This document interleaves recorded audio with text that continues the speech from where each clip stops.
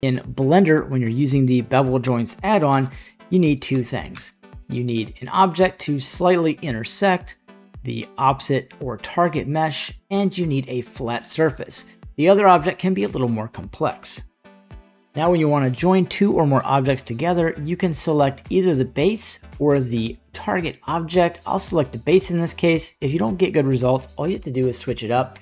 I'll click join, and now we get a nice manifold join, and that is going to be something that you can actually bevel. So if we bring up our side panel U panel, we can click vertex bevel, and now we can actually control that right here inside of the U panel. So this is something you guys can use to create bevels and make them a little more seamless. Shift F will also give you bevel controls where you can do some similar things.